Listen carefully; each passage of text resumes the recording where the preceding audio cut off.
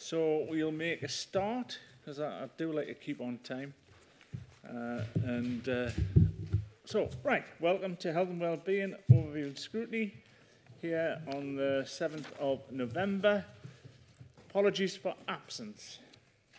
We have apologies from Councillors Hardy and Councillors Chicken. Right.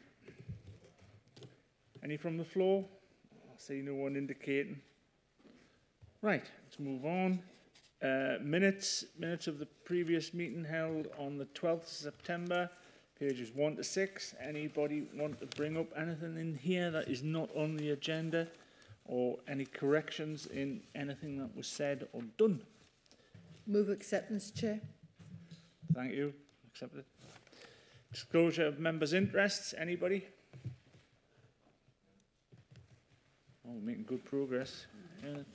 Health and Wellbeing Board. The minutes of the Health and Wellbeing Board held on the 14th of September 2023. Any scrutiny or issues considered there? Pages 7 to 12. Anybody? We do have a possible joint with... That's with facts, sorry. Coming up, so that will take its course. Right, item 5. This is the meat of the meeting today. I'd like to welcome ladies who we got. We've got Nicola Kenny. Hello.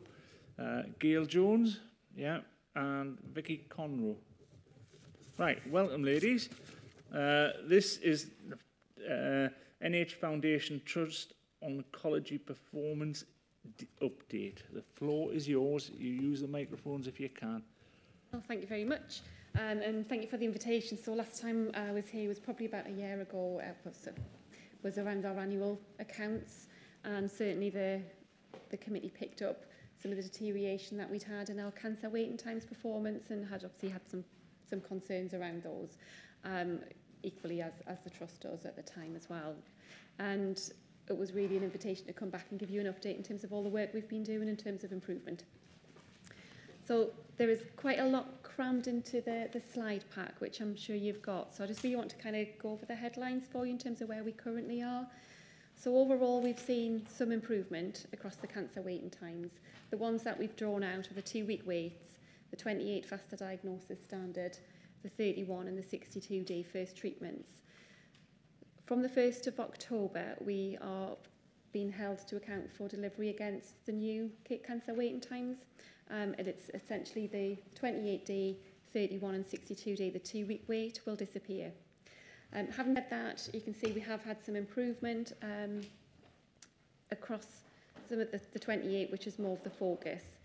So our quality account for 2-week wait was 76.1%. As at the end of August, that had further deteriorated to 68.2%. And there's some reasons for that, which I'll come on to.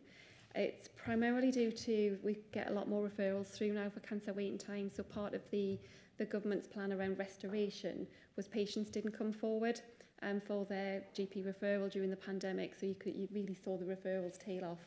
And there's been a lot of work done to get patients to come forward, get to their GP and get referred into the service. And we're seeing now our 2-week wait referral demand is exceeding what it was pre-COVID, which is good. So patients are coming forward for their cancer diagnosis and their treatments. So in reality, we are seeing a lot more patients within 2 weeks. It's just not reflected in the percentage performance. Another reason for that is we've developed our patient pathways. So as they come through the cancer services, they would normally have a first appointment with a consultant. For a lot of pathways now, we're looking to bring patients into a diagnostic test. So actually cut that first step out in the process, and we call it a straight to test. So it actually gets the patient in quicker to get an earlier diagnosis or not and get cancer ruled out. So some of the deterioration is due to that, and we're just not we're reporting it in a slightly different way, which is the 28 faster diagnosis standard. In terms of the faster diagnosis standard, it was a national target to be over 80%. That was in the cancer ambitions, but on the back of the pandemic, they did delay that coming in, and the target that they set for this year was 75%. We have been exceeding that all year until until August, where we saw the figure drop, and we've also got a dip in September. But we did have significantly high referrals of your skin referrals coming through in the summer, which we always see that peak. So our trend is it would increase during the summer months, and all the campaigns you see on the TV in terms of sunscreen and all of that generates quite a lot of activity. And what we did see was unprecedented levels, and that was quoted nationally as well. So yes, it's a great thing, but a huge volume of work to get through in the timescales that we've set. So we fully expect the 28 faster diagnosis to recover, and the challenge for next year is to achieve 80% by 25-26. And again, the work that we're doing around best practice time pathways, so that's measuring every single part of the pathway, will be able to really shine spotlights on some of the pressure areas that we've got to really focus in and target some improvement work. In terms of the 31 and the 62-day challenges, again, slight improvement in performance compared to what we presented in the annual account. Lots of in-year challenges. Probably the main one was in relation to our lung cancer performance. We had some challenges with the workforce of theatre staffing. We've now got some agency nurses in, we've got additional theatre capacity, and we've started to see those weights come down dramatically for lung cancer performance. There's a lot of work that we do collaboratively as well, working with other partners, making sure we get a timely referral. And we did try and do some work with South Tees, but again, equally, they were having similar challenges around waiting times. And probably the other one to mention is the industrial action in terms of some of the challenges we had around treatments. In terms of the planning for industrial action, we always protect our cancer and our urgent cases. What it means, it pushes some of our routine cases out. But in terms of just keeping on top of everything that we're doing, making sure we've got 2-week wait slots for patients coming through, and making sure we've got the resources directed at cancer, it's quite complex in the planning round. So again, quite a big challenge, as well as the skin. In terms of the 62-day standard, that moves to a target of 70% from March next year as well. So that we are behind in terms of where we currently sit, but that becomes slightly more achievable in March. And that's recognition where we are as a country, in terms of most trusts are behind where they are in terms of cancer waiting times. I'm just going to skip to just some of the key actions in terms of the improvement work. There's a lot of detail. I'm happy to take questions if you've had a chance to kind of go through the slides. But I'm just going to skip to slide number 7. This is what we get held to account for by NHS England. So they're very much interested in how we're performing against the 28-day faster diagnosis standard and how we're performing against our backlog. So these are the patients who are in our 62-day backlog. Some of these patients will not end up having a cancer diagnosis. They just haven't got to that point yet. And what we can see is that we're off trajectory in terms of the October position, 393, and that's largely because of some of the skin. It did start to grow around the August period. Again, we had some lung and some prostate delays in there, which is coming down. But the graph below, it's probably the more important one. And this is how many patients we treat within 68 days. It was a snapshot in May. The teams just ran that again for me for the last month, and it's a very similar pattern. So we will treat 85% of our patients within 98 days. In the tail, where you've got the 1s, 2s, 3s patients, right up till you've got somebody at 217 days there. It's very much either complex patients or patient choice, where we see that patients have their delayed treatment. And it's usually in the likes of the lower risk cancer tumour areas. I don't know if I want to bring Gail. Gail, do you want to come in here just to kind of describe some of the rationale why patients kind of delay their treatment? Yeah, I mean, there certainly is always an element of patient choice that's critical. So my background is as a haematologist, so quite a nice example is low-grade lymphoma, which is a condition that we don't, unfortunately, treat to cure, but we treat to control over time. And if patients need to start treatment, they will often work with us to define a time when it would suit them best to start if there's no immediate urgency to begin. A patient may have an important family occasion or a holiday or something, and so sometimes we have to build in those times, but we don't want to record the patient as not requiring treatment. That would be inaccurate, so we keep them on the list until they actually go ahead with their treatment. But it's it's not, I think it's fair to say, Nicola, it wouldn't be every patient at the end of that tail that it would be choice, but that is certainly a good proportion of them. Is just going back a slide. So as a tertiary centre, we get referrals in from all over the country, all over the North East as well, for specialist and complex treatment. So you can see on the graph there, it's not the legend's not very good. So there are standards where we expect to get a referral in from another hospital within 38 days. So the ones that are within target are the green, and those that we get beyond the 30 days are in the red. And that poses a real challenge because it gives us a much shorter period. We run out of time in terms of that 62-day target to try and get the patients in, have the diagnostic results pass through to us and actually do their treatment. So we're working with all of this. Has got worse, and you can see the volumes increasing as well. So we're seeing a lot more tertiary referrals come through to the trust. But we are working with all of our neighbouring trusts locally through the Cancer Alliance, really targeting in what we can do to kind of get that back on track in terms of the 30-day referral to us, or even sooner. I mentioned the best practice time pathways. That's a sequin target for all trusts. So we're all working on developing our best practice time pathways, and that is about measuring every step in the process. So when trusts are starting to really look at every point in the pathway, it will hope at the end, the expectation is that it will drive improvement and we'll get patients hopefully in sooner. There's a slide towards the end of the pack there, just on some of the key actions. I've mentioned the straight test. There are other things that we've done. So I mentioned we've had some in-year challenges. We've always had the patient trackers who are actively tracking patients through the pathway, expediting any delays where they can, and escalating. We've increased capacity in the lung cancer service that I mentioned. We've got patients who've been transferred across to Cumbria who's got some additional capacity. We've managed to get Daft as a brush to support with that work. We've mentioned the late referrals. Diagnostics is another area of, again, just a bit of a bottleneck in the trust and in the system. So as we're seeing more referrals come through, we need more patients to have those diagnostic tests, which is your MRIs, your CTs, your endoscopies. We've got an extra endoscopy suite in the hospital now, which is great in terms of their performance. And in terms of MRIs and CTs, we've got additional mobile units on site. They're across the hospital sites, and we've got them on a temporary basis. There are plans to increase our MRI capacity. The semi-stage works. We need the MRI to be put in place. And there's also the work that we're doing around the community diagnostic centres, which was on the back of the Mike Richards review a few years ago. And we're working alongside Gateshead in terms of that development, which is expected to come on stream, certainly not until next year now. So there's lots going on in terms of improvement. We're still not where we'd like to be in terms of performance, but we are certainly making improvements across all of those pathways and dealing with those in-year challenges as and when, and being very much reactive to the situations that we've got, but also in parallel working and planning to make services sustainable, like extra diagnostics on a sustainable basis.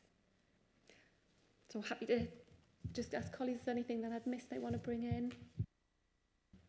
I think that's fine. Yeah. Shaking your heads. So, Councillor Hill first. Thank you. Well, first of all, needless to say, these figures are really disappointing. I mean, you're looking at numbers on bits of paper, but you're thinking about people who potentially could be very seriously ill or die because they're waiting for treatment and they're not getting. That's the bottom line. In terms of what's also disappointing, what gives confidence is accurate forecasting. So in a business, if a business says, we're going to lose money in Q3 because of this reason, but we'll be profitable in Q4 because of this reason, and that happens, you have confidence in what they're saying. What concerns me is when this came up in the quality account, we got assurance that the figures would get better, and in fact they've got worse. So that sets alarm bells.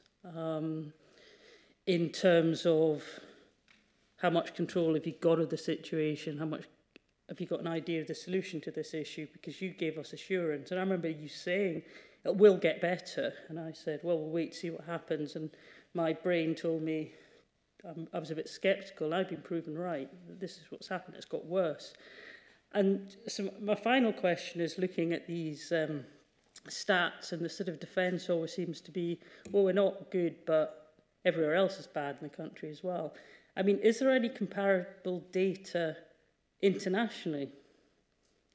You know, that would give us a much wider, because I would suspect that this performance nationally it doesn't stand up very well in most countries across the world, certainly in the developed world. I can certainly come in terms of, you're absolutely right, in terms of the deterioration in the 2-week waits, and there's the rationale for some of that in terms of, I described that straight to test pathway. So that was not a planned deterioration, but it's just happened on the back of change in pathways, and hence the government are removing that 2-week wait standard. In terms of faster diagnosis, that has improved, and I absolutely take the 31 and the 62 days, very, very small, slight improvements, but we are absolutely treating more patients than we ever have done before when you see the volumes coming through. So there is something around us, I see, managing some of the acute pressures that we've got when things happen, in terms of theatre nurse staffing, and trying to address that too. And it's very much, we're on the road to recovery. We get hit with some challenges. It is some short-term solutions that we have to put in. What we really need to be focused on is those longer-term solutions, which is the changes to pathways, increased diagnostic capacity, and actually doing lots of work around the workforce as well. So where we can't recruit, we are looking at alternative skill mixes and changes in the way that we have that workforce. So in terms of the assurances, in terms of all the improvement work, they've all been certainly they've continued over the last 12 months and will continue to do so. And we will have to do some forecasting for NHS planning for the next year round and make some assumptions what that means in terms of what we're going to have a workforce, diagnostic capacity, what we think will happen to referrals, and obviously working with our partners to make sure we get timely referrals in. I can't answer the question on the international figures in terms of what might be about there in terms of off the top of my head, but certainly something we can go away and have a look at, unless colleagues have looked at that before. Sorry, I don't know the international data off the top of my head. We can certainly have a look. I think it's fair to say that I don't know of other countries that monitor things in exactly the same way. So it's how do you make the comparison might be difficult, but I hear you. Thank you, Chair. Just, the figures are disappointing, and I appreciate there's more people coming forward, it's nice that people are actually coming forward to think they've got a problem and they're getting diagnosed. When the new hospital opens in Berwick, will there be the oncology department in there so that people can access it locally? I appreciate any treatment or surgery will need to be done in a bigger hospital, but it's just the diagnosis.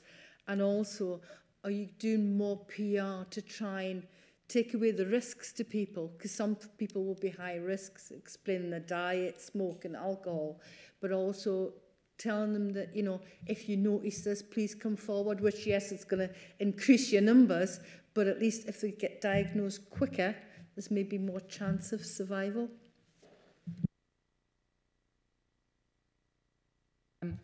Thank you. Yeah, I mean, you're absolutely right. One of the national priorities is to diagnose people at an earlier stage for exactly that reason. And that is the right thing to do.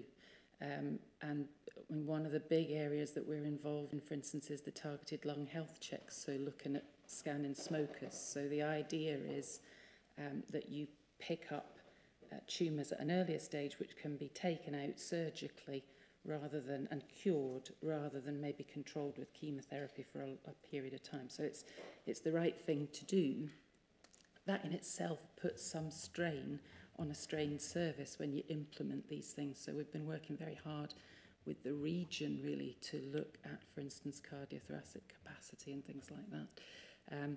So in that sense, yes, and targeted lung health checks are a really good example of something that we're involved in. The other thing we're implementing, most places, to be honest, are trying to implement this more and more, is patient-initiated follow-up, which is quite difficult for patients sometimes. They've been through a real life-changing event, and often their expectation is of ongoing follow-up from the specialist. But where there's no evidence that adds additional benefit, we're trying to set up systems where the patient can be supported perhaps by the team rather than necessarily by the consultant, so the consultant can see more new patients. So when we go through that process of patient-initiated follow-up, one of the really clear things is if you find something new. In my line of work, it's often if you find a skin lesion, if you start to cough, go for your breast screening. It's that reinforcement of all the health messages. I can't, Nicola may be better than me at answering the specific question about Berwick, but I don't know whether you have been involved in this, what we've called the non-surgical oncology review. I know that's been at the joint oversight and scrutiny group. This is about trying to find new ways for our oncologists to work for exactly the reason that you point out. We can't have everybody everywhere, but how, with that knowledge, can we help patients be treated closest to home? So the question there is a very specific question about the oncology chemotherapy delivery in Berwick, and I'm afraid I can't specifically answer that. That sits within Northumbria Trust as a delivery point, but we can certainly come back to you as what their plans are. But we're very much working with the whole region, with the Cancer Alliance, to do exactly what you say, get the patients to a hubbed appointment when they need to see a particular person, but try to deliver the care as close to home as possible. So that's very much the agenda for that non-surgical oncology review. Thank you for that. Okay. Derry. Thank you. Derry Nugent from Health Watch Northumberland, and thank you for that. I think it's been very comprehensive. I think one of the concerns I always have when Newcastle Hospitals just comes to present to us is the context about, well, where's Northumberland? What does this mean for Northumberland? And I think sometimes disaggregating Northumberland, if you can, from some of those figures is much easier then, for certainly for me, than to interpret and then to obviously talk to the public about. So I think when you're talking about some of those figures, I'd like to understand what the experience is for Northumberland residents, because I think the point you just made about closest to home, we know that travelling to hospitals, even in the circumstance where people are going to be very pleased to be being treated, the travel, the support, all of those things are more difficult the further you are away from Newcastle.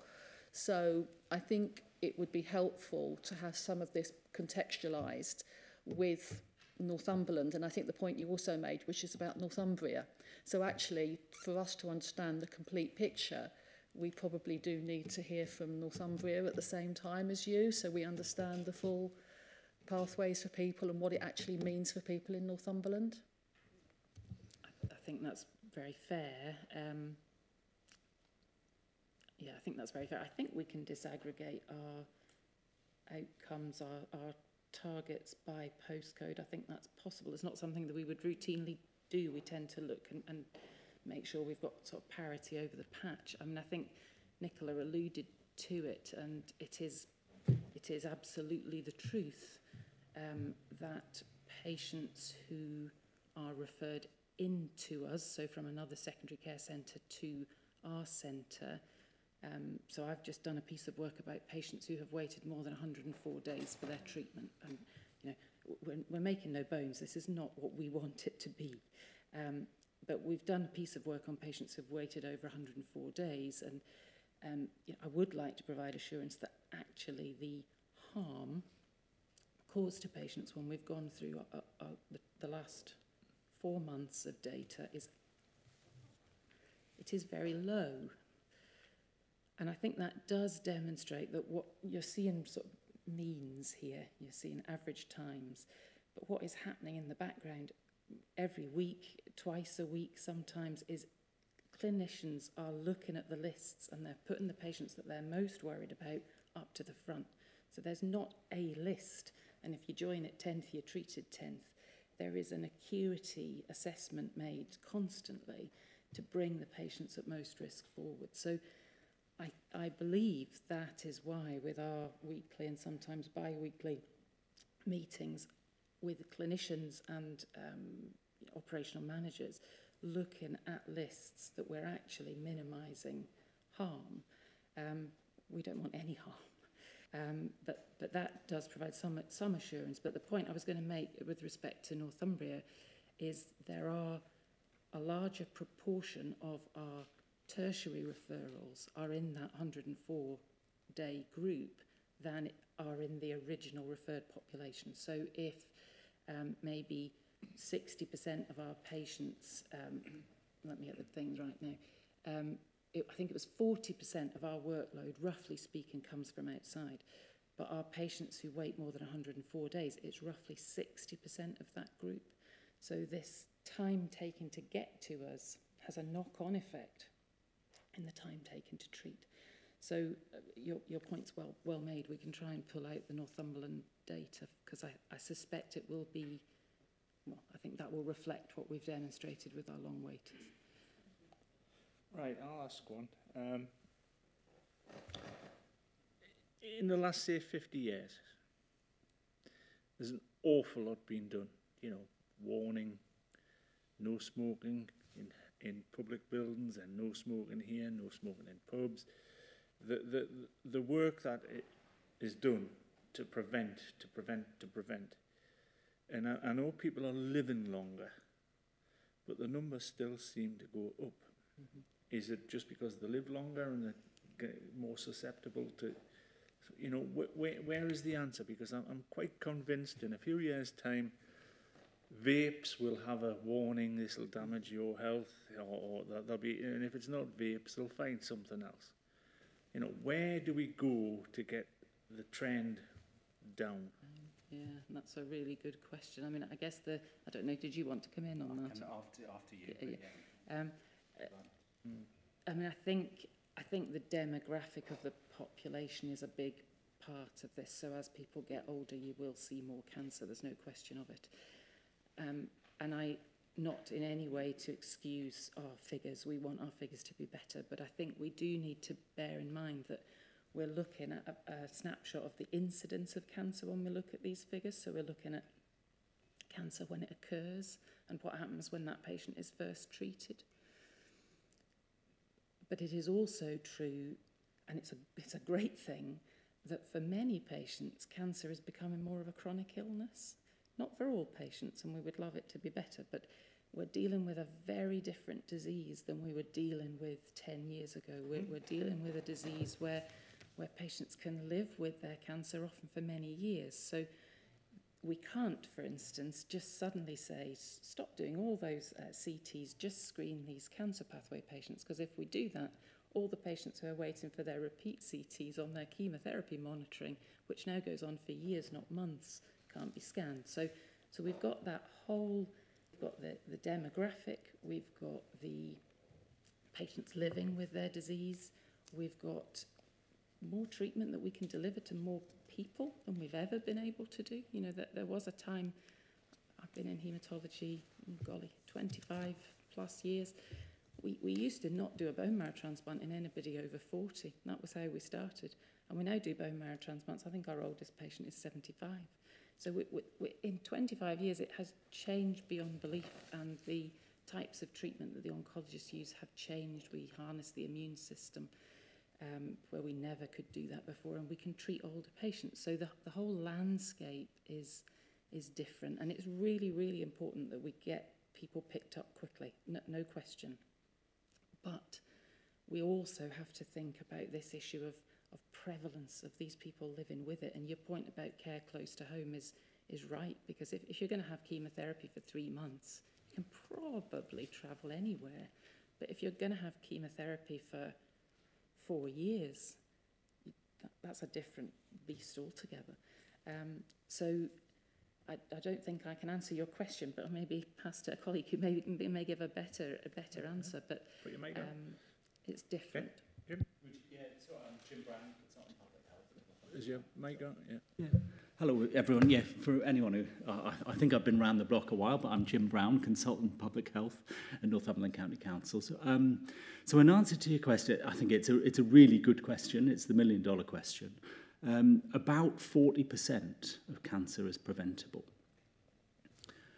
The biggest risk factor is smoking.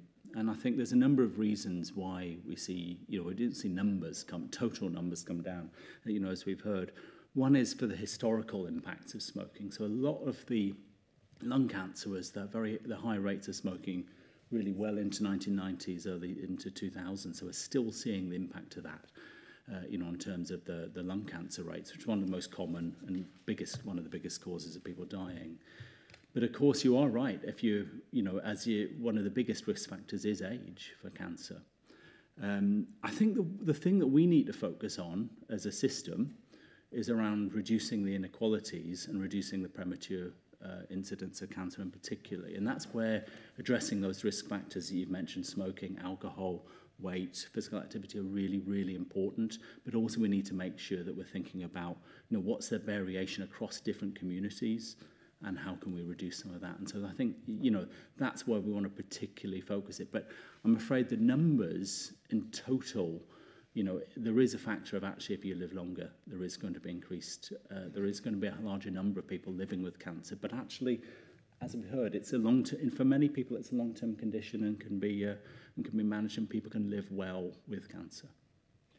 Because when I got on this council many years ago, the Labour group was sort of, you know, the ruling group was miners, or former miners, and heavy industrial stuff is now sort of moving out of the figure, or should be starting to move out of the figures, because that, you know, that was back in the 80s or beyond.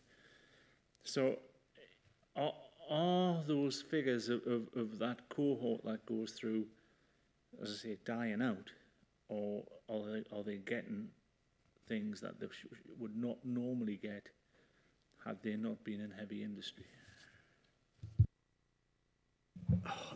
Again, difficult to fully answer that, but my observation plus what I know from the evidence and the data is that, I mean, for most people, that heavy industry finished pretty much in the 80s, you know, certainly coal mining around here in much of the northeast. And, you know, a lot of the impact we have already seen. But the biggest, although, you know, coal mining and obviously exposure to asbestos in the shipbuilding industry and other industries have had a big impact on cancer, and particularly lung cancer, and chronic obstructive pulmonary disease and pneumoconiosis.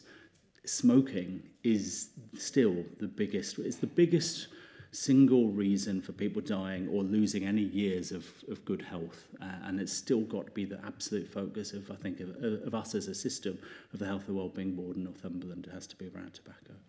And I think that'll, on Thursday will be an update of the tobacco partnership at the Health and Wellbeing Board. Slahill? Just another quick point, bit of feedback. Obviously, it's frustrating and very worrying, the delays in getting treatment. That's one side. What we get time and time again is residents, not just that they're getting delays, but it's the lack of communication. I mean, I had somebody, obviously I'm not going to give the details, but waiting for an operation in the RVI, it was cancelled, and they've tried to call up, find out about times for another, and they're just not hearing back. And the communication around all sorts of treatments really is clearly poor, needs to be improved, because that is, I don't know about others, but that's feedback I get a lot. A lack of communication. Only to say that's absolutely something we want to get right. I mean, we had a strategy day, a month ago, where we're just trying to work for a strategy for the cancer, specifically for the trust, which we're hoping to put forward at the start of the new year. And I guess as a group of clinicians, that was something that came out. We were trying to think whether there was something we could put in at the front end of a pathway where you get a person or a phone number where a patient could have it to try and get that communication, because it's terribly frustrating, isn't it, if people are, you know, worried, in pain, ringing up, can't get it, around in circles. So the problem is there's no good having a very generic number. You have to have it quite specific to the department, otherwise you just not get fobbed off, but you don't get the specific answer that you're hoping for.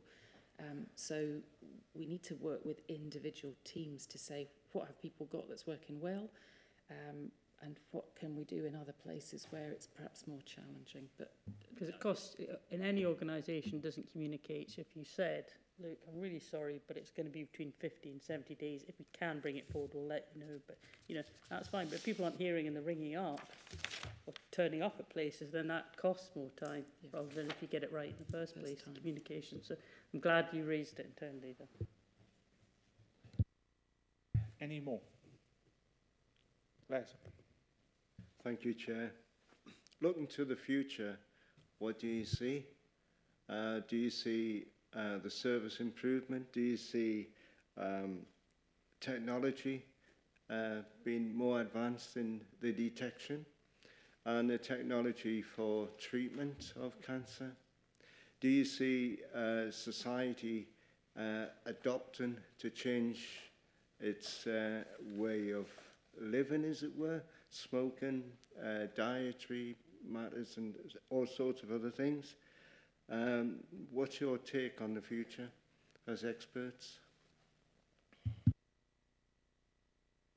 On the technology. So there's a part of that that's relatively easier to answer than the other part. And I think as much as cancer is a devastating diagnosis, of course it is, I think the future for cancer care and for cancer treatment is rapidly changing and getting brighter. I think that will have a huge impact on our services that we need to respond to, because the need for services is going to actually increase because more patients can be treated for longer.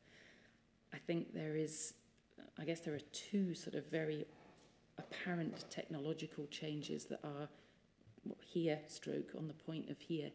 One is molecular medicine.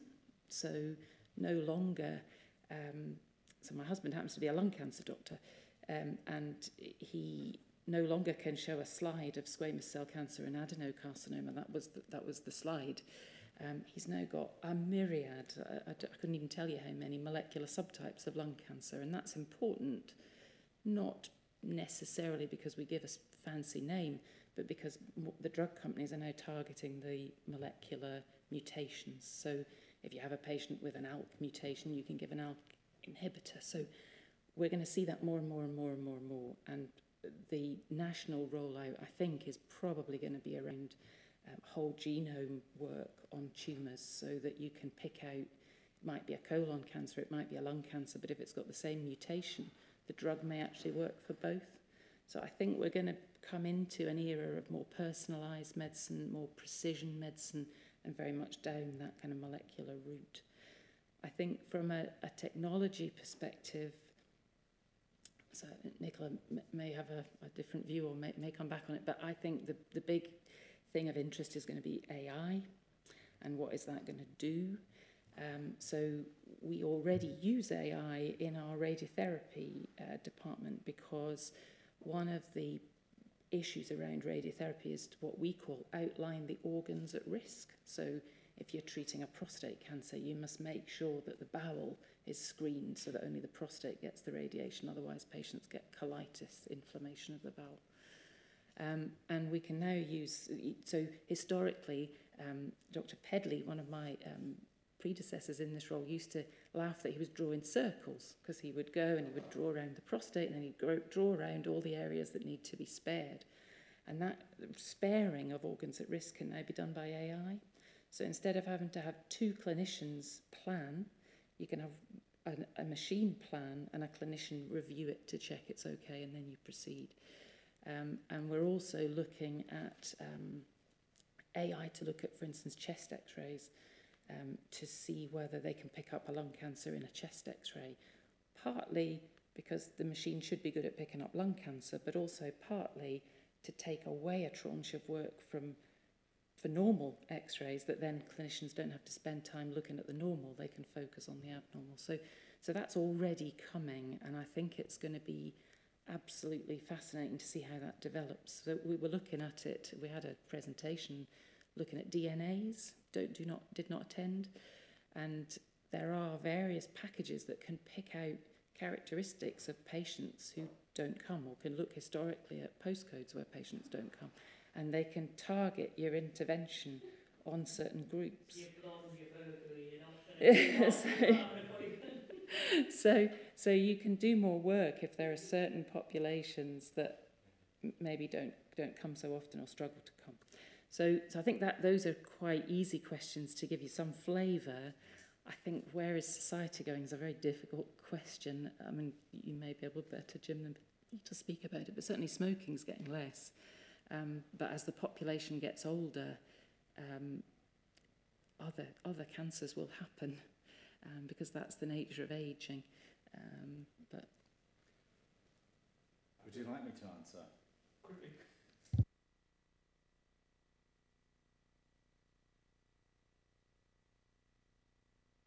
It's a really difficult answer from a public health and prevention point of view.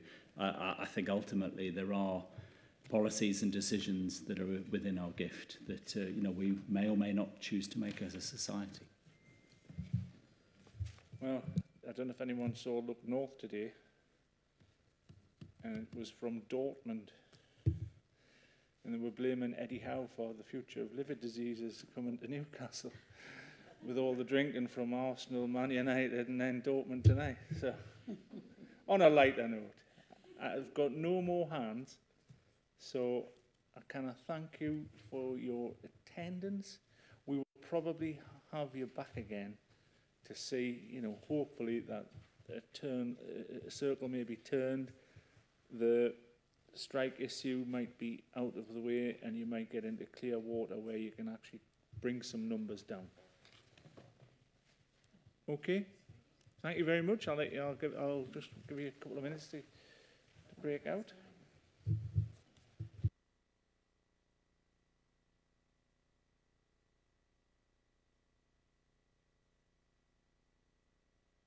Item 6, report of the Cabinet Member for improving public health and wellbeing. Well, we don't have that, but we've got Jim. An update and refresh on the joint health and wellbeing strategy theme, adopting a whole system approach to health care. The floor is yours. There we go. And thank you, Chair. Appreciate that. So the committee will be aware that the Health and Wellbeing Board recently reviewed the 2018 to 2028 the joint health and wellbeing strategy. And they agreed that whilst it was fit for purpose, and the themes are still relevant, the actions need more detail and the measures of progress need updating. So I presented this report that I think that you've got in your pack to the Health and Wellbeing Board on the 12th of October. And there were two aims for the report: to update the board on achievements over the past 5 years. So to do that bit of a look back, what has been achieved despite COVID. And that was for the theme of adopting a whole system approach to health and care. And then the second aim was to refresh and propose kind of amendments to the priorities, the actions, and the indicators or evidence of achievement for this theme.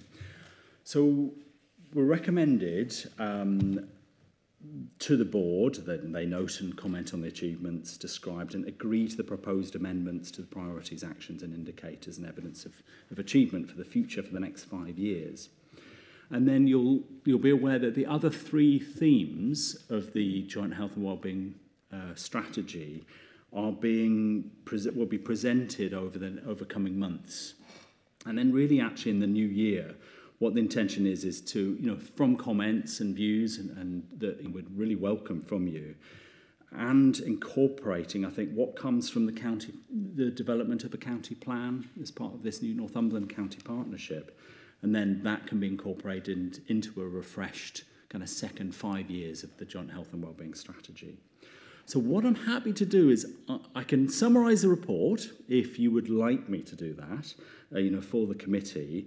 Or what we could do is to move to kind of share what System Transformation Board, who has kind of ownership of this theme, and what Health and Wellbeing Board, what some of their comments were, and then to take questions. So I'd really just, you may well have read in detail, and I know some of us have been, this might be the 3rd iteration that some people have listened to that, but I know for committee members that might be different. But I'm happy to kind of go through that briefly, or just move to kind of questions and summarising what were the comments of previous boards and committees.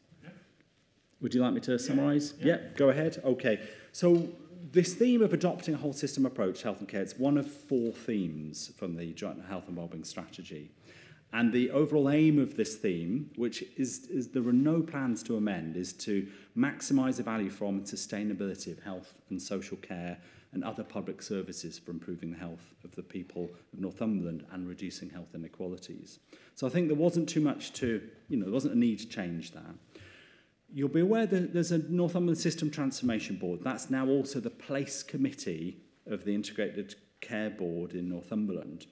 And they agreed to take ownership of the theme. And I led a cross-sector group with colleagues from Adult Social Care, Health Watch, the different trusts, from quite wide representation. And we did what we said. We reviewed some of those achievements, proposed some of those changes, which are in the report. So you'll see that up until now, the theme had three kind of key priorities. The first, refocus and prioritise prevention and health promotion. The second, improve quality and value for money in the health and social care system. It was brackets integration, which always felt was a bit clunky, so proposed some changes there. And the final was ensure access to services that contribute to health and wellbeing are fair and equitable. So the report, I think, it outlines some of the achievements, in this past 5 years. I think since the key thing, and coming back to really what we were talking about with cancer, since 2017-18, around prevention, health promotion, has been the really remarkable improvement in smoking prevalence. And actually, it's always you write a report and then the data gets updated, which is one of these issues. But smoking prevalence is now below 10% in Northumberland for the first time for the general adult population. Still well above that for people working in routine and manual occupations. So coming back to the point that you made, Chair, earlier. But that's a success story, and really what we want is to have, with some of the new policies of smoke-free generation, to get that below 5% by 2030, which will be a challenge, but actually I think is achievable.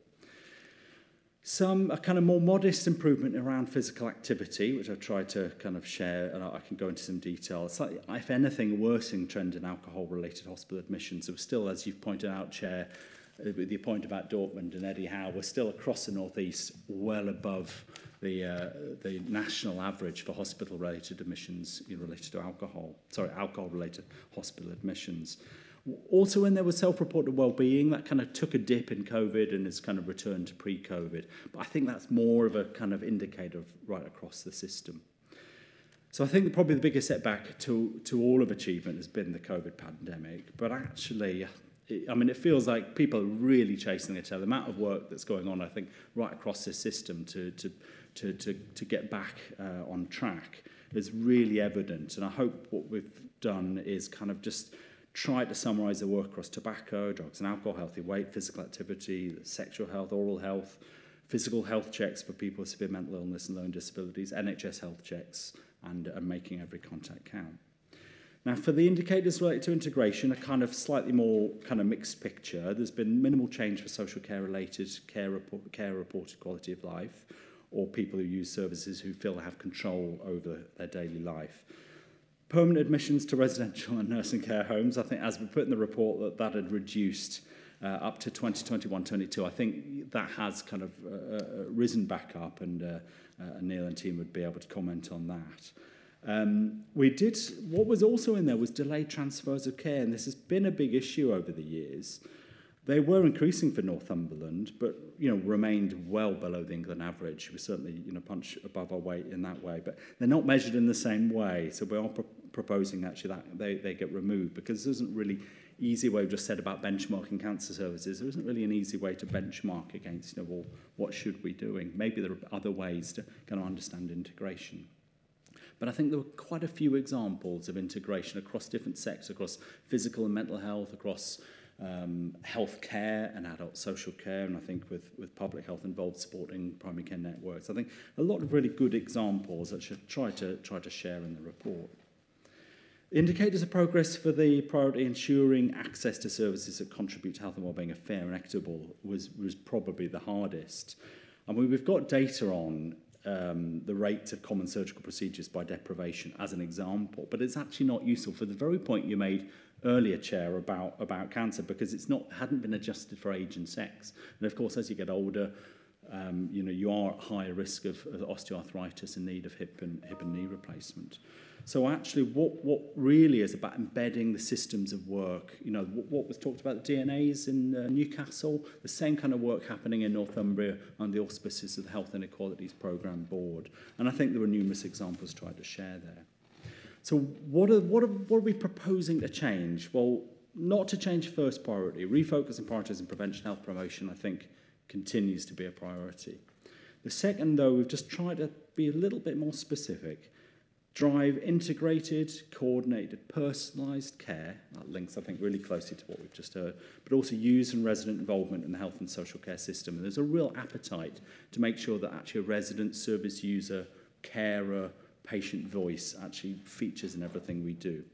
And then finally, priority 3, just a slight kind of change, but not just about access. You know, as we've just heard, I think, a question from the committee, it's also about the experiences that people have and the outcomes that people have. You know, we want to look at the equity and make sure that's equitable as well as a system. So the key new actions cover kind of early detection treatment of risk factors of cardiovascular disease. I can go into why that's a priority if you'd like.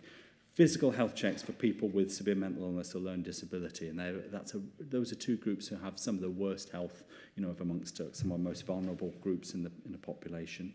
Around the development of integrated neighbourhood teams, I think that's going to be absolutely crucial, and I'll come back to that in a moment. And as I've said, around service user resident involvement, screening and vaccination inequalities, and embedding kind of health equity audit and looking at inequalities systematically. It fits with the inequalities plan. So there were a number of kind of comments from, and there's some members of System Transformation Board and Health and Wellbeing Board here today, which I thought would be just helpful because there may be some of the kind of things that you were thinking about. What we intend to is actually add in around whole system approaches, thinking about sexual and reproductive health and drugs as well as to get them in there as well. I think there was this comment that Jill O'Neill made about, you know, we often have different perspectives. What do we mean by whole system approaches? So I think there's a little bit of work, you know, that collectively we need to do that back in System Transformation Board. How does it relate to the kind of 3 screening questions around communities first? You know, what can communities do for themselves? Where do they need some input? Where do services need to kind of take that lead? There was a question from Terry around, well, how can we embed dentistry? Because that's actually one of the biggest concerns that our population have. It doesn't kind of fit easily, but just definitely taking on that board so that we can incorporate. We have got, you know, a whole system approach to oral health, and I think that is important because it's coming back to actually the cancer. It's both about the prevention and water fluoridation. We'll probably come back here, I would have thought, in the next few months. You know, because actually there's proposals for the whole region, for the whole country.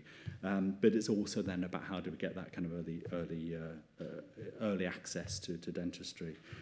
There was actually really strong endorsement. You may have heard around integrated neighbourhood teams. They were proposed in the fuller stocktake of general practice, but actually right across all sectors, people are really keen on coming together around sort of small areas, 30 to 50,000. It fits with our primary care networks, but of course, the geography doesn't entirely fit. We have primary care networks that are quite disparate across our different areas. But actually, I think people really like the idea of linking with communities, with family hubs, and actually creating the services around communities and involving communities. I think really important that we dovetail the actions and the priorities across themes, and then really just kind of find that we've got to be able to demonstrate, you know, that change over the next 5 years. So absolutely pinning down some key indicators that we can monitor over the next 5 years is vital. So that was some of the feedback from the 2 boards. Very happy to take questions, Chair. Right. Come on.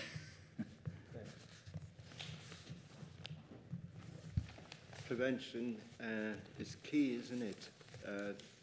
And good information is key about our health. So I didn't see anything in this that's related to education at school. I didn't see anything that, any links to providing a service at school, whether it's education or checks or anything like that. Is that possible to fit into this plan? So, yeah, I think this is what we've hit, is that problem of you've not got it all at once of the 4 themes. And at the last Health and Wellbeing Board, the theme of giving children and young people the best start in life, or what's going to be proposed, I think, to change it to starting and growing well, which is led by Audrey Kingham and my colleague John Lawler. They do feature actually really importantly the role of education. I think there are great opportunities in education, but it's probably not the only way or the only thing. And obviously, but really important that actually we use those opportunities in settings, like education and workplaces and in healthcare services. People are there already, so let's use those settings, where there are, they can't get away, but you can, and there are a lot of approaches where we are doing that, but it actually needs to be right across the population as well. Right, Les, we have a joint meeting with Family and Children's Services on the 9th of January? 9th of January, so we can maybe tackle some of that there. Catherine? Yes, thank you, Chair. Thank you for this report, Dr. Brown. I just wondered about the updated data on the indicators for the joint health and wellbeing strategy. I see that for Northumberland, it's for the rate of hospital admissions for alcohol-related conditions, it's rate per 100,000 is 768 versus 494 for England. So I'm just wondering why it's so much higher here in Northumberland. And the other thing is the smoking is down in Northumberland versus England. But I just wondered, for the rest of England, I just wondered about the vaping, whether that's not, I don't believe that's regulated, is it? And I just wondered if that's considered safe in your view, and that is increasing. So perhaps people are not smoking as much, but they're now vaping, and I'm just wondering if you're addressing that in any way at all. Thank you. Excellent questions. I really appreciate those. I mean, I think the answer to the question is, why do we have higher rates of alcohol-related hospital admissions in Northumberland compared to England? We have them right across the North East, and actually Northumberland is probably slightly better than the rest of the North East, but still considerably worse in England. I don't want to be as glib to say it's because we drink more, but it's ultimately about, persisting social norms around alcohol use, right across different population groups, and certainly, around how the kinds of narrative stories and discussions we have with children, coming back to, around use of alcohol and how they're exposed to alcohol. There's so many different impacts. I think, we have balance, which is the equivalent of fresh. It's what each of the local authorities in the North East fund to do additional work around linking around policy, around campaigns, around work with lots of different groups to reduce alcohol use.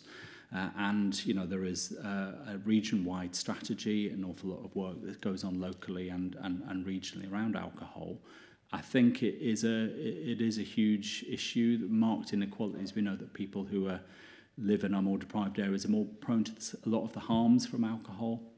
So at the same kind of level of drinking, they're much more prone to some of those harms. So it's a really complex issue about what are the reasons. A lot of it is going to be cultural. It's going to be around social norms. But actually, there are quite a lot of things in our armoury at a policy level around minimum unit pricing, which we increasingly think is likely to be a benefit, but also reducing marketing and some of those other kind of policy issues that we think could make a big difference. And so that's what we work with Balance to help us make sure we've got the right evidence when we're talking to yourselves and other politicians around how we influence some of those policies at a national and regional level. So coming back to the smoking and vaping, I mean, the view from most public health professionals is, that vaping is considerably safer than smoking. At no point would we want to say that it was safe, but we do recognise that vaping has a key role in helping people to stop smoking. And I think we've seen with the cancer rates and what we've already discussed that smoking is the single biggest killer. It's the single biggest impact on our health, and it's absolutely vital that we reduce that. We know that vaping is a really key reason why we've seen some of the reductions in smoking prevalence, and the evidence is very of its effectiveness. However, you're absolutely right that I think all of us are really worried about what that impact is on children and young people, and we've seen that all sorts of stories of toilets and, you know, huge waits at toilets because so many people are vaping in those toilets. There is an awful lot of work that my colleague Kerry Lynch has kind of shared, I know, with Health and Wellbeing Board, and is coming on Thursday to Health and Wellbeing Board to share around vaping. I think we just need a balanced approach. We need to regulate it. We need to prevent it being sold to children and young people. We need to make it less glamorous, you know, all the colours and a nice kind of sweetened vapes that people can get hold of. And we need to make it so that you cannot buy disposable vapes at the really cheap price that they're currently available. And these are some of the things that we fed back in the consultation around vaping recently, along with our colleagues, other colleagues in the North East. I don't know if that answers sufficiently, but really happy for my colleague Kerry Lynch, who leads on tobacco, to, you know, have a chat with you as well, if that would be helpful. Yeah, just one more. I just wondered if there's some work that's going on about the regulation of vaping. When do you think that will be put in place? Do you have any idea? I think we would be waiting for a response to the consultation from government, which of course I wouldn't expect it to be too long, but I would have thought it will be in a few months that we would have a response and the legislation and regulations would change. So I would think into the new year when we see an outcome from that. I think we've learned very little over the years. I mean, there's footage of cigarettes being sold in hospitals in the 50s, 60s, 70s even. And here we are with a problem, they're targeting kids because it's kids that will then go on to other things. So I don't think we've learned a lot. And I don't know how you stop it, because it just comes in and they seem to take it as if it's a big game. Right. Any more? Isabel. Thank you, Chair. Just to say, are you working with the inequalities group? Because Northumberland's a very diverse county with many different issues as to health-wise as well as financial-wise. And I think it's just how you can, you know, there's no one fit all. So I hope you're working with them to try and pick up, you know, that community is that a problem, that community is that, and how we can work to help everybody where we can.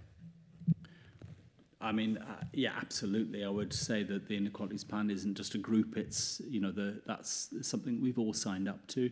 I think you're absolutely right that inequality is at the heart of everything we do in public health. And I think what we're trying to do as well is to make that it's just the norm to look at all data, cancer data actually as well. And I can't remember who made that point, but to look at some of the cancer data and, you know, by deprivation and by protected characteristics where it's possible, because we know that there are differences in, you know, whether we look at outcomes or whether we look at risk factors or whether we look at access to services.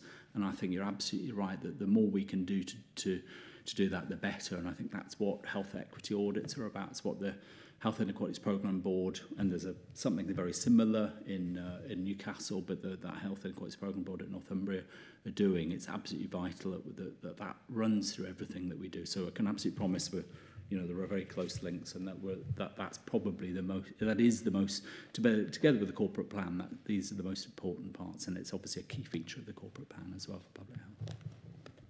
Any more? I cannot say it. Come on then. I'm just thinking of our society in Northumberland. We've got different levels of poverty. Some of the poverty is caused by employment legislation, the gig economy, and so on. Is there any reference within this and the plan to look at that sector of employment and the poverty levels within Northumberland because of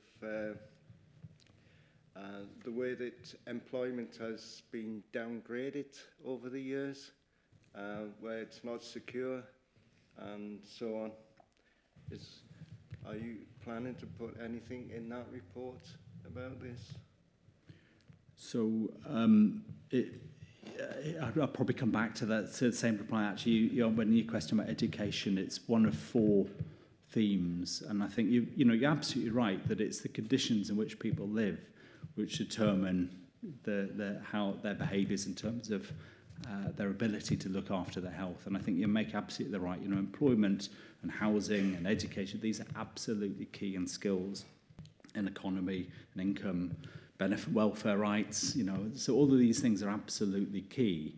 But there is another theme that will be coming to overview and scrutiny, which is around the wider determinants of health. So I would hope that was covered here. I think what this theme is about how can we work collectively between kind of healthcare, public health, adult social care and other parts of the system to really focus on some of that illness prevention and access and reduce inequalities access, and how does integration, personalised coordinated care, service user involvement influence and improve the quality of care and improve outcomes for people. But absolutely, I would say that at the heart of everything, it would be all of the things like employment and housing, education, which are absolutely key to people's health.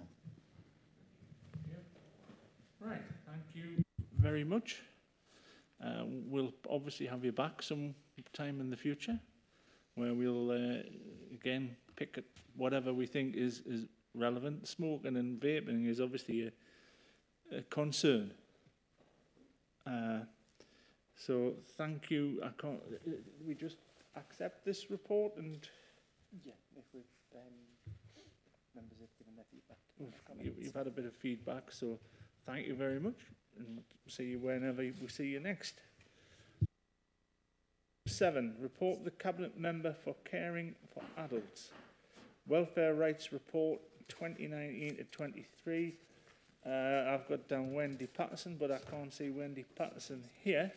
So, Keith and Neil Bradley, right? We'll give it a minute.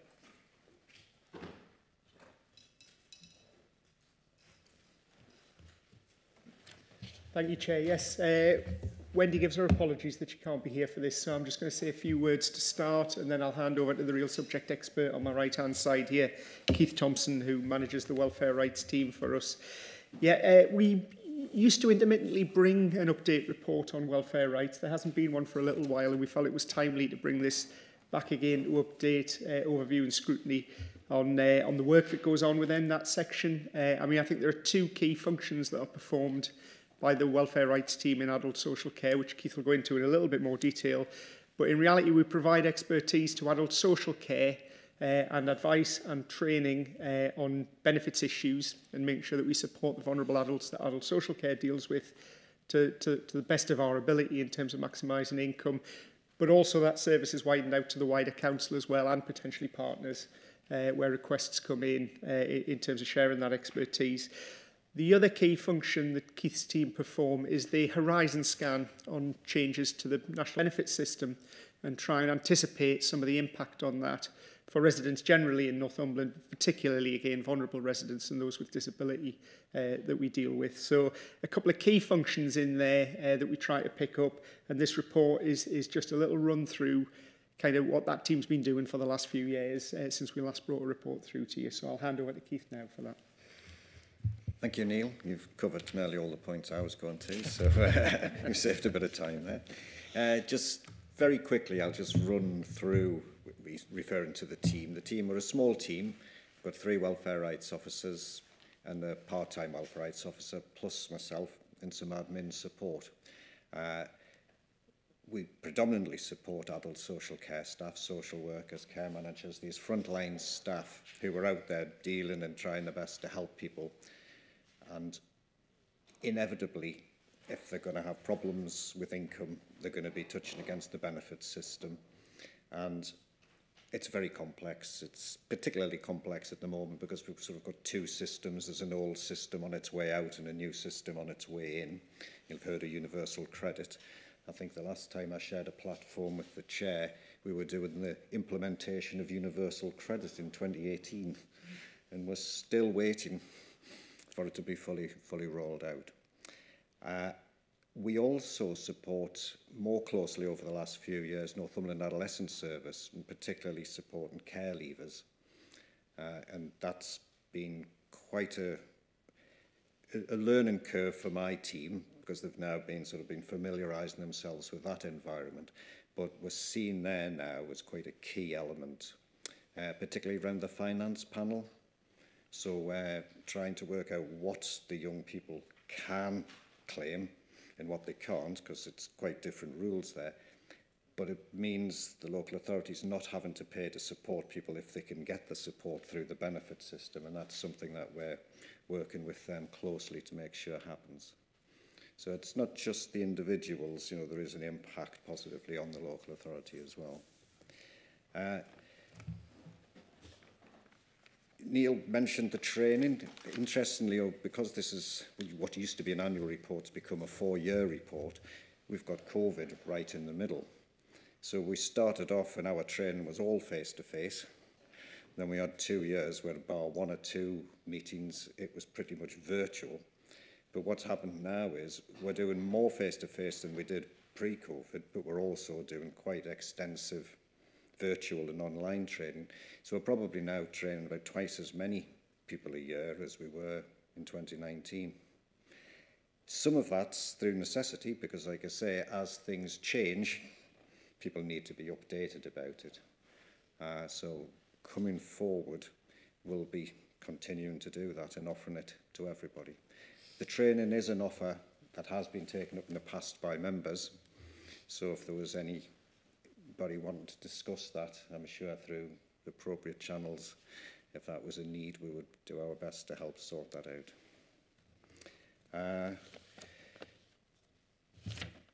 Number of inquiries we receive. Because we help predominantly disabled adults, if the DWP prioritises things, for example, how many assessments it's doing of people on disability benefits, that tends to have a direct knock-on effect on the amount of inquiries we receive from social workers. So in the report, in the section about inquiries, section 5, you sort of see over 9 years there was quite a peak in 2018, starting to fall in 2019, and that was pretty much entirely down to reassessments of adults on disability living allowance being converted onto personal independence payment, or PIP. And there was a few hiccups in that process, and people needed to be supported to be able to challenge decisions or to complete review forms. So we were busy then helping social workers to help their clients with that. To get the best flavour of what we do and the impact, it's probably section 7, the case studies, where I've tried to pick a representative sample where you get an idea of who we can help, the social workers and their client group, and what the outcomes can be. And it can be big implications on people, and we're addressing inequalities, but on well-being as well. Getting somebody the income, maximising it, is generally going to be better for them and their well-being than them struggling with not enough to live on. Neil also mentioned sort of the looking forward thing and horizon scanning. At the moment, in September, there was a consultation launched about so-called sickness benefits. But of course, they're claimed not just by people who maybe been working and then become ill and need to claim benefit for a short while, but disabled people who may be never going to be able to work. They would also be relying on that for their day-to-day income. So that can cause a little bit of alarm amongst people with the uncertainty. So hopefully once we get a clearer view of what's going to happen, and we can then brief the staff so then they can support people through whatever processes that might come their way. And really, if there's any questions, I'm happy to answer. Councillor Hill. Thank you. I'm sure just sort of slightly offside comment and question. You're talking here about how the valuable work you do navigating government policy and all welfare. It is very confusing, and you do need I always, when you get residents asking, point them in the direction of people I know who are, because it's very technical, isn't it, and all the benefits, and some it's discretionary. I just wondered, in the whole sort of equality agenda, is there any role you have in putting input into government welfare policy, and even thinking quite radically about, I think the system would benefit from being simplified. And there's this intriguing idea that's often been floated about forms of universal basic income, which can take the form of, everyone's guaranteed a basic amount, and maybe if they had a specific, disability, there might be a markup, but just generally everyone's guaranteed a basic income, or one that everyone gets this extra add-on. And there has been talk about doing pilots in certain areas. It's difficult to do a pilot on somewhere else. It's a small sort of focus, but I just wondered if you had any sort of comments around policy input, and even potentially the idea that Northumberland could be a pilot for a scheme like this. I'm aware from time to time it keeps coming back, universal basic income. I think there's a pilot. There was talk of a pilot somewhere with a certain group of people. Somewhere. It was care leavers, I think. I think it was care leavers in an area that were experimenting, just giving them a basic income. And I can see why that might be attractive, because most of them, certainly at that time, would be entitled to claim universal credit anyway, but having the basic income meant there's none of the bureaucracy around it. So that's the difficulty in them claiming, being supported to claim. And that would leave those social workers to be able to focus on actually helping them get into work and become established and maybe finally move off benefit. But as far as the council goes, I mean, that would be a political decision whether we were involved in something like that. Yeah, just to come in as well, I mean, we are approached occasionally to assist with particularly the transitions that have been going on recently. We're sometimes approached by government departments to potentially trial some of the transitions that have been happening. I mean, as Keith says, clearly the actual policy of benefit is a political decision. We wouldn't get involved in that, but we would comment, if asked by government departments, on the impact of decisions that they're thinking about doing, and how we think that may affect things. So I think it's one of the conversations to be prepared to happen, because there's two sides. There's a quality argument and saving money, make it much simpler to give everyone that safety net. Yeah. But also when you're talking about AI taking over everyone's jobs and things like that, that's what comes in at that side. So I'm not saying tomorrow, I'm going to say, where's your policy and input into it? But I think it's something to think about. Okay, Isabel. Thank you, Chair. Thank you for the report. And the case studies were very interesting, because shows what, with you as officers have actually helped people get what they were actually entitled to. The question is if we get contacted by residents, unsure about benefits, and if they can play, is Communities Together the right place to divert them into, so that they will come into the right channels into yourselves? I mean, the answer you're going to get from welfare rights officers, it depends. But yes, if somebody's struggling and they've got an immediate need, then I would say Northumberland Communities Together is a good starting point. If you knew that person, say, had a social worker or a care manager, I would be suggesting you directed them to them, because then they can come to us and we can help out with the benefits. And then we work closely with the Communities Together. So if we pick up that there's something that can be helped with by them, we're talking to each other. I meet regularly with Julie Leddy, the manager of that service. It's always handy to know to direct the people to the right place as quickly as we can. Generally, if people have debt problems, citizens' advice would be, because we can only advise about benefits, so debt problems, we would usually recommend people went to citizens' advice. All this talk of AI, not be long before councillors are replaced, isn't it?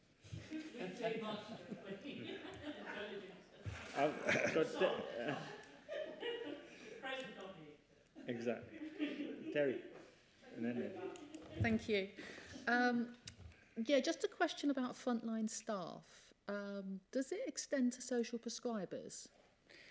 We have done sessions for some of the social prescribers when generally if they've been at a meeting where one of the welfare rights officers have been and picked up. So yes, and also we were asked and somebody did a session, just a short session, but at Valens. Yeah. So that was for the full team there. I think that to me is a really important network. I mean, I sit in an office surrounded by teams of social prescribers and sort of aware that those are the sort of questions they're being asked and getting involved with and helping people, and that sort of take-up issue, so helping people claim, because I think one of the things that we're aware of as Health Watch as well is that sometimes we're asked, can you help me fill a form in? Now, I have to say, ex-welfare rights officer sitting here, but you know, where do we then send people to get an attendance allowance form filled in, or what, you know, because that is one of the big gaps that people talk to us about. I mean, there's, and I meet with managers of the other services. So Age UK Northumberland, they've got a resource, and they help people at pension age. So certainly, and you have to be pension age to, to get claim attendance allowance. Yeah. So certainly older people, I would be recommending that. If somebody lives in a carbon home, they can get, carbon actually have a strong money and benefits team across the patch, so they can help their tenants with benefits issues.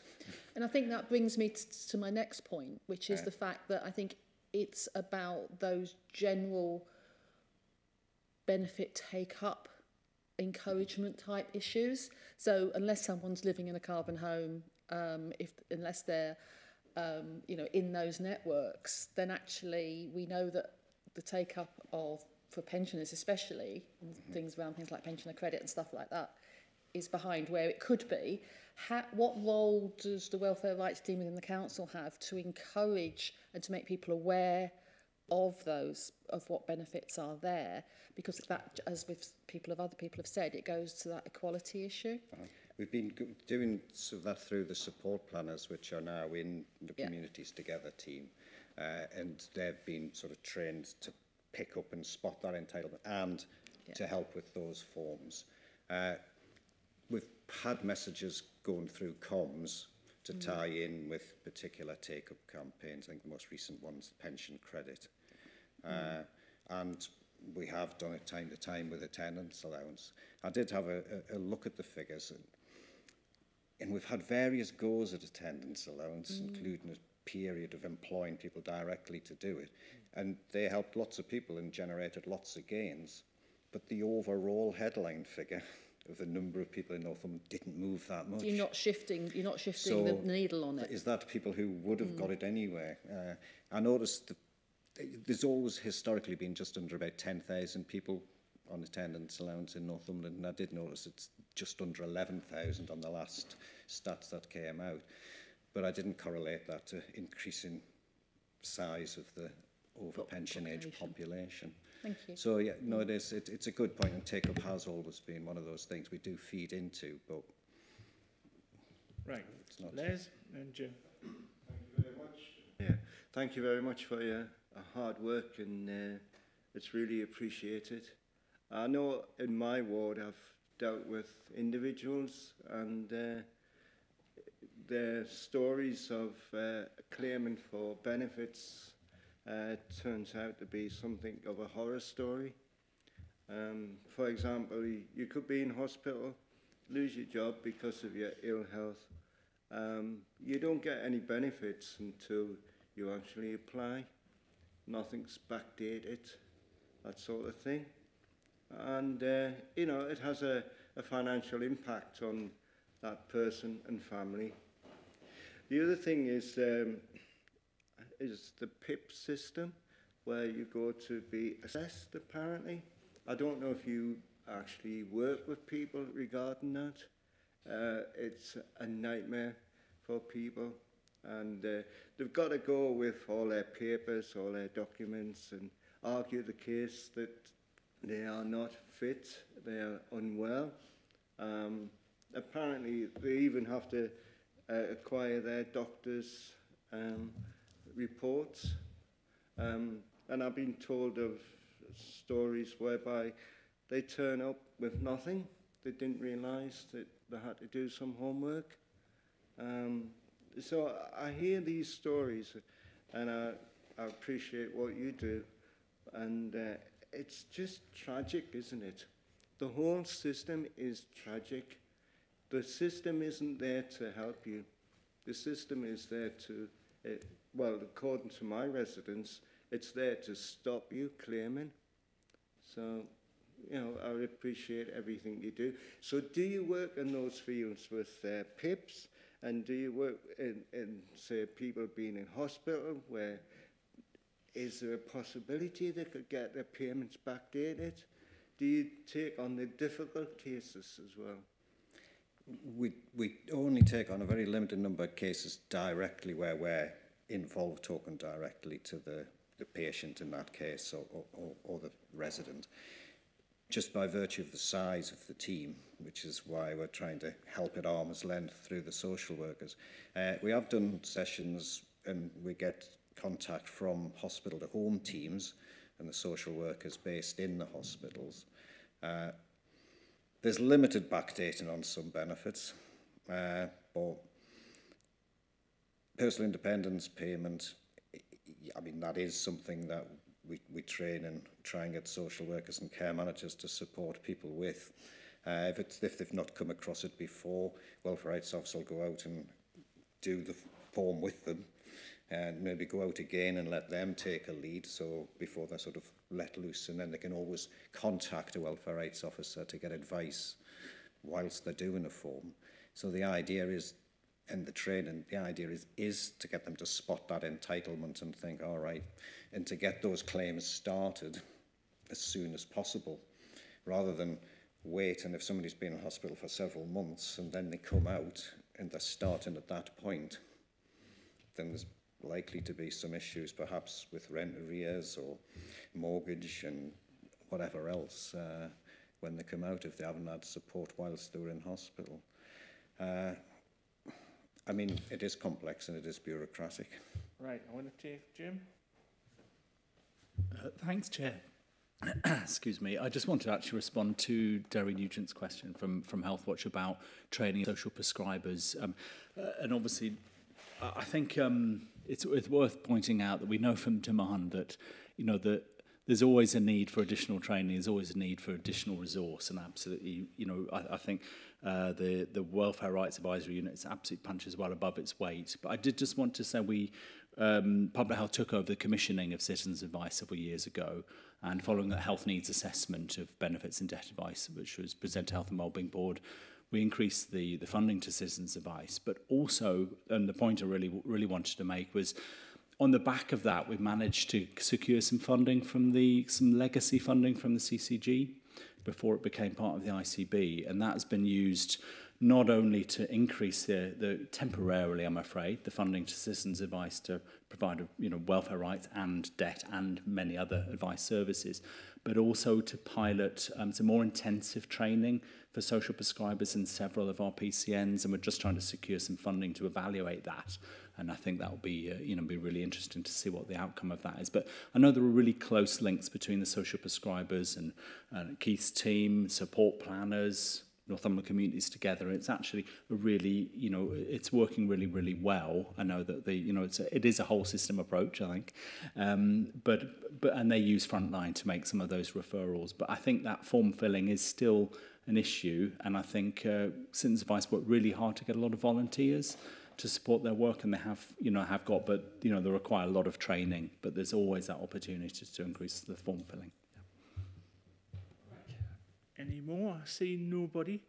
This is for information, which you've asked questions and said lots of things. So I'd like to say thank you for your attendance, and obviously we'll see you somewhere else in the near future. Thank you. Okay, I'll go on to item 8.1. 8.1 forward plan. Chris. Thanks, Chair. The forward plan of Cabinet decisions taken since our last meeting, and the decisions that will be taken going forward, is just to note there isn't anything within that forward plan that I think would fall within this committee's terms of reference. On the work programme, I just wanted to mention that we are going to have an additional meeting on the 12th of December. So that was a meeting that was originally taken out of the calendar that we have put back in. That meeting will consider another themed report from the Joint Health and Wellbeing Refresh Strategy. So that one is around empowering people in communities. On the 9th of January, we will have a joint meeting with the Family and Children Services Committee, and that's to consider, again, the last two Health and Wellbeing Strategy refresh reports, and they'll cover stuff around, as we said earlier, about education and around employment and housing. And we'll also receive the Adults and Children Safeguarding the Adults and Children Safeguarding Board annual report. This was previously two separate boards, an adults one and a children one. It's since merged, so we thought it would make sense to hold that joint committee with health and facts, just to cover those three things that sort of delve across both sets of terms of reference, and that'll be on the 9th of January. But that's it on the work programme, really, unless anybody has anything to add to it. Nobody. We might have a complicated day that day on the 12th. I'll come to it. 8.3, automated external defibrillators in Northumberland scoping report.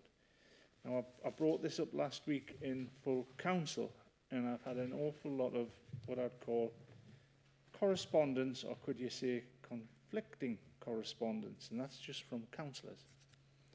You know, someone says, you need to tell everybody where they are. Someone says, no, you don't. You shouldn't tell anybody where they are. So the way I see this going is we obviously are looking at a problem, and I don't know if anybody read your emails, but there's an extra £1 million coming to support defibrillators. Yeah. So I think we need to be on the hunt out of this for just gathering information and getting what I would call the right people in the right room to tell us who is right, who is wrong, what the failures, if there are any, which there will be, of what we're doing, or what is being done out there. Everybody has conflicting, you know, Bridget was saying things like there's 9 defibrillators in his valley or something, only 6 are registered. That's coming through. You know, that there's an awful lot of machines out there that are not in any system. So really, what is the point? People are just putting them up willy-nilly. No one knows who has responsibility for them. There's a responsibility for them after. Who picks that bill up? And the ongoing, what I would call, keeping them going, keeping them used, or keeping them in condition. Again, we're going to bring in someone that knows what they're talking about, and we will have that in the council, but also NIAS, ambulance service, I think may have an input into this. Again, hugely conflicting things, because I was told that there's one national code to get into them. And it says, oh, well, they'll talk you through it, but if you live in an area where there's no mobile phone coverage, you might have a problem. So all I'm saying is that we've hit a nerve here that we're going to have to look at this in depth and just gather to find out where we are, if we're going wrong. As I say, the lifespan is when it's made, not when it's stuck on the wall. It could be 3-year-old before it's stuck on the wall. And there are some horror stories where, you know, the battery's being flat. So I think we do need to do this in a control, not a control, but this isn't going to be a quick fix. So, Chris, are we one short of this meeting, of this number? I will be inviting, when we get there, Kath and I will be working on this, we will be inviting any interested party, that's councillors or beyond, to come and tell us what they think. And that's why I said on the 12th, we might be going to have this meeting on the 12th of December, so we can get into the new year. But there could be a problem. There's a planning follows at 4 o'clock. And if we start at 1, by the time we get through the business and try and put this on the end, we might look at starting at 11 and trying to get through for 1 and then starting again at 2. So we're out of here for planning at 4. So that was me thinking in the pre-meeting. Does anybody want to say anything? But I do think we have in the words of Houston, we have a problem here. Right. Well, the defibrillators, there's no standard pads for them. And I have had a parish that had to wait 6 months. Luckily, it wasn't out of use. It was just the pads that went out of date. We are told if the pads go out of date, they can still be used, but they had to wait 6 months on a set of pads coming in. And I think this is the sort of thing that we need to know. And it's the cost of the pads and the batteries. Yeah, I'm thinking about inviting whoever it is from the town and parish. I think the town and parishes could have a role to play in this. They are closer to the ground on their little patches in some way, shape or form. The finance is something else, because a lot of these have just gone up, and I'm told that it's about 400 quid for a battery and the pads. So that's every 5 years. So there's a longer rollout in this. Anybody else? Yeah, thanks, Chair. It's just that the conclusion, when we look at it, we come up with suggestions, we bring it to a committee. What then do we do with that information? How do we change what's going on out there? Are we going to discuss that within this meeting? Well, I think that's the whole point of getting the correct information. What do we do? I mean, at the moment, it's been like, oh, let's buy a place in heaven, as it were, sorry, the pun, and have a defibrillator. Now, it's the ongoing bit. Does it work? Will it work? Is it registered? There's so much, I wouldn't call it misinformation, but there's some black holes out there that we ain't got the bottom of. And I think we need to talk to what I'd call the experts. There'll be one in the county council. There's about 5 councillors are experts in this, I tell you. I've got long emails from them. But also NIAS and others that we think, and then who can take ownership of this, and the parish and town councils are probably best placed. That's just thinking that me and Kath came up with, but I think it was on everybody's mind in some way, shape or form. So really, everything's up in the air. What do we do with it? We take it, if we get a conclusion that we say we need X, Y, and Z, we take it to the cabinet here and say that's what we want. And if we don't get anything out of them, we take it to NIAS and other people and say, we've got a problem here. That we've got all these defibrillators, but only half of them are known where they are, and only half of them are working. So I think we've got to do something. So that's my initial answer.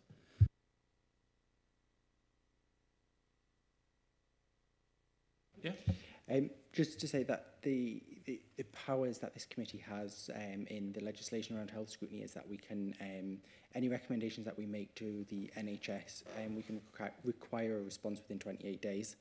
And we obviously have the right to scrutinise anything around the provision of healthcare services. So any recommendations we make to Cabinet, we can follow up. Any recommendations we make to the NHS, we can follow up and ensure that there's an acceptable response to anything that we come up with. And obviously the report on the Task and Finish group will come back to this committee as a whole for final approval before it goes to Cabinet or any NHS partners.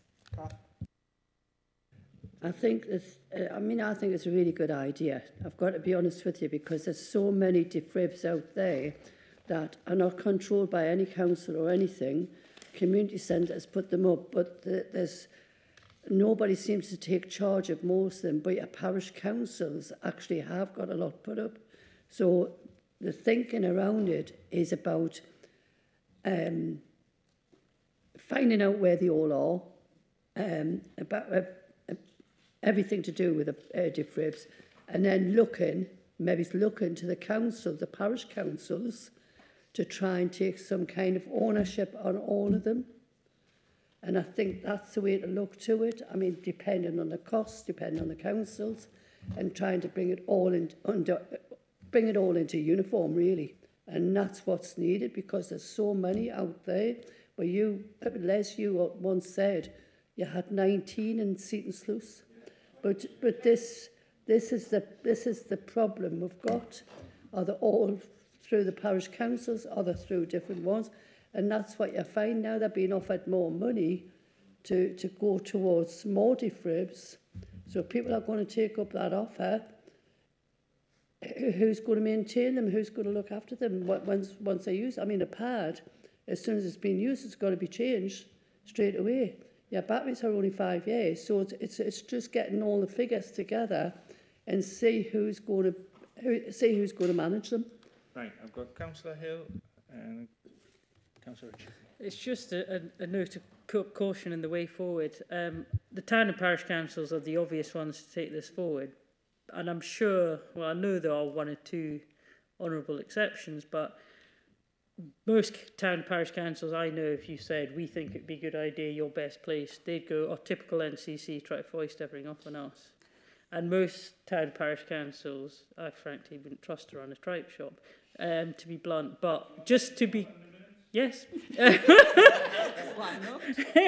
But just, and that's a note of caution. And, you know, there's individual people involved in town and individual good ones. I'm not saying a 100% sweeping statement, but that is generally their tact. Is, oh, typical NCC, why can't they do it?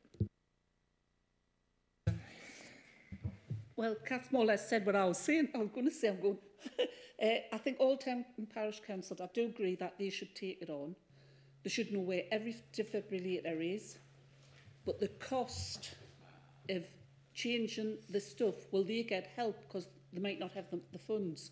And they need to get help from somewhere, like a fund bucket for when they need to change their batteries and that. They might not have the money. Yeah.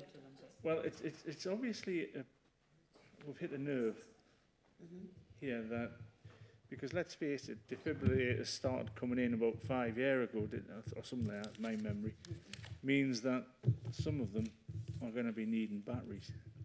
And I don't think anybody's made any provision for maintenance or whatever.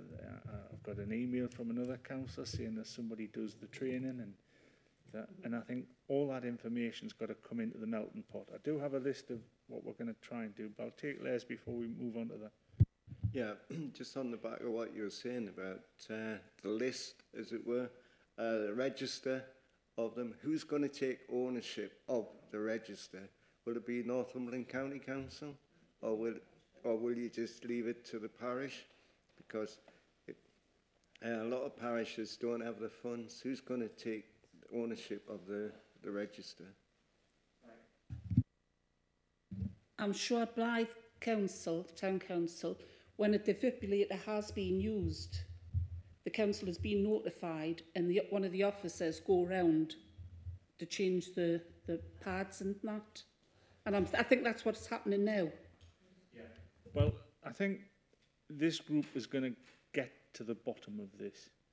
Councillor Seymour, before I move on to this.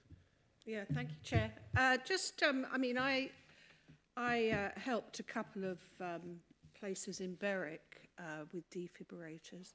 One was the YHA, and they did allow in the funding, you know, to continue on maintaining it.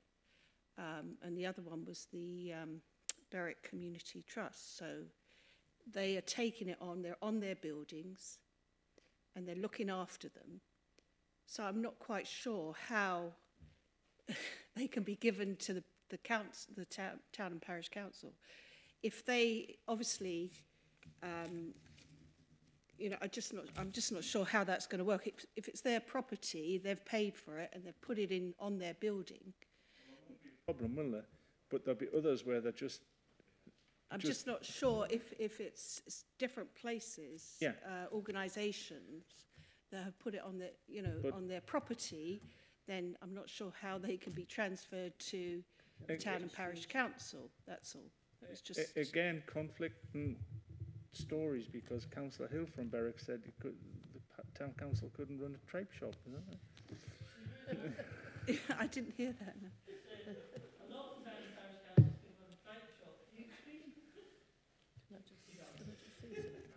You're all heartless up there, never mind. Wait, can I just quickly say go on quickly. And what we're on about, what could happen is that might be managed very good, but at least the registration would lie with the councils, with the parish councils, and that's all you need. And so there's a log there to say exactly where these defibs are, so that everybody's aware of them. And that's basically what it's about. But I mean, this will all come out and when we have the task finished. Right. I'm on this page here, and it says consider the terms and reference scope of the review. I think we've probably heard that. You know, we're going to find out first of all, and then agree a timetable for the review. Well, I'm hinting that the 12th of December is when we're going to have the next round of looking at this. After that, obviously into the new year, it'll depend on the outcome of that. But I'm thinking of, because town and parishes are going to be linked into this, I need to think, is it Alan Sharp who's town and parish rep? I'm not sure. Isabel, you? Well, I'll cut to the chase. I think you need to get this on your agenda for the next big town and parish meeting. Sorry, Chair, it is, but that's the end of January. Well, it can still go on there. All right, yeah, I'm quite happy to do that. You know, yes. Even if we've got a little saying to them, this is a problem and we're looking into it. At least give them a little bit of warning that something might be coming down their path. Agree that the findings of the review will be reported to the Health and Wellbeing Overview and Scrutiny Committee. So we're all on it, so it comes back here type thing. And Chris, you put in membership. Are we, what are we? Yeah, so obviously the task and finish group is normally chaired by the Vice Chair, so that would be Councillor Nesbitt. I've had Councillor Hunter has emailed and expressed an interest in being on the committee. So I suppose it's just, if you want, you want to be on it, and then I suppose one more, yeah. I thought we had a few more. Interest. You know, in how big is the committee? It can be as big as you like. Right. Who wants to be on? Probably is Les. Councillor Richardson. I think we've got someone from Berwick, so all right. I think that's a good start. Right. And then we can invite those that are interested in take evidence and extend it. But as a core membership, I think that'll be the core membership. We will be inviting so-called experts or people that have got more knowledge or more experience. And as I say, there's a lot of conflicting emails I have that, you know, totally. So I want to get to the bottom of this. Chair, would it be worth inviting Councillor Mather to join with these I've got about 5 councillors who have emailed me. I mean, it's Bridget, Mather, Kennedy, Ferguson, and there was another one. You know, they've got a real interest in the story to tell. I think in this sort of gathering of information, find out good practice, find out where there's no practices, or let's just keep an open book on this. Right. Councillor Seymour, before I move on. Yeah, if it would help, Chair, I'd be happy just to send a list of all the defibrillators that are in Berwick in the town. You know, I know there's... I think we'll come to that when we'll come to... That will come down the pipe. But until we've decided what the full picture is, I think let's just hang fire at the new year. And then I mean, you can do that. It'll not be wasted. Because what we're going to have to do is find out where they are. Yeah. And does it match up with NIAS or whoever picks the phone up? Because they've got them outside churches and different community halls and places. They're like all that. over. And if there's £1 million coming, there's going to be a few more. You've got 2.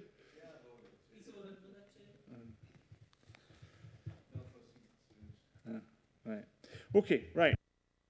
Let's move on. That's yours. I don't think there's anything else. Urgent business, I have none. Date of next meeting is the 12th of December. Watch that, because that time might change if we get the ducks lined up. Okay, so we'll see you then. Thank you.